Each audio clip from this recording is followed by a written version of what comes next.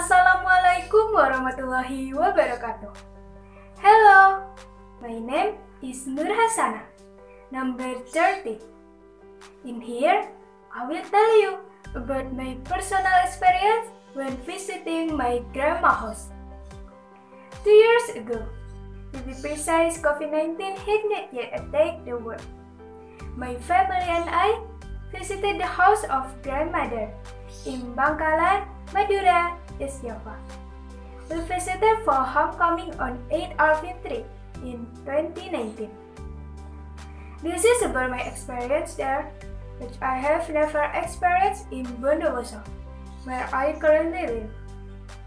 We left for Madura when the sun had not yet risen, 2 p.m. to be exact, and arrived in Madura at 10 a.m. Quite a short trip, but tired. However, the tiredness seemed to disappear when my family and I arrived at my grandma's house. This is what I like. Grandma's house environment is very beautiful here. Not like in the city. Here there is no pollution, no noise, only the bird song and the cool air that accompanies it. I feel like I really want to stay here a little longer. There I had many friends, invited me to play, took me around, and invited me to speak the local language, namely Madurese.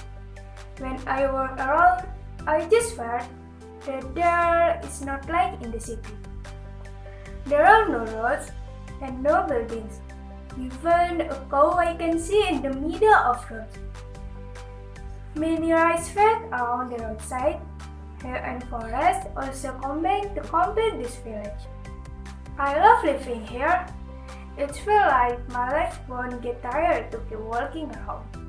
The next day, my father asked me to go to the hill. He said that my father wanted to help my grandma harvest pumpkin and cassava.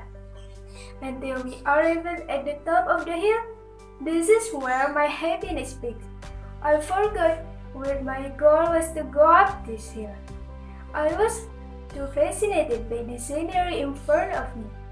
Green trees stretched out like the ocean, birds flying and monkey hanging from the trees.